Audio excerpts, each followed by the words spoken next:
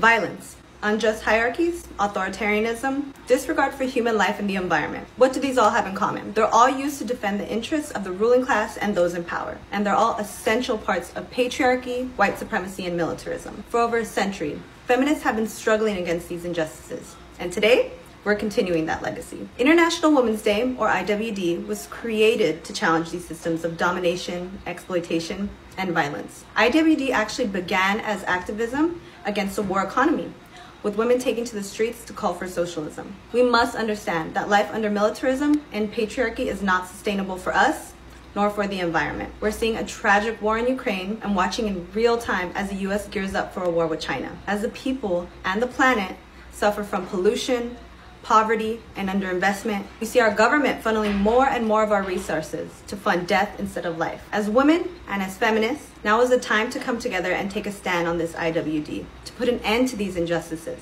and the inhumanity that we're seeing constantly. Now, to the exciting part. How can you get involved in this IWD? CODEPINK and its global partners invite all activists and organizations to join us in our global call for diplomacy, peace, cooperation, and an end to war. On our website, shown right here, we have created an IWD toolkit for folks to learn ways to take to the streets for hashtag IWD and war. We have also created a space for artists to speak to the cost of war, where they can share stories, art, videos that address these impacts of war. Finally, CODEPINK and its partners will be hosting a series of webinars March 8th, where we will hear from significant feminist voices for peace. You can RSVP at this link right here, or please get in touch with us over at info@codepink.org if you have any more questions on how to engage. Whatever you do, wherever you are, share it online with the hashtag IWD and war.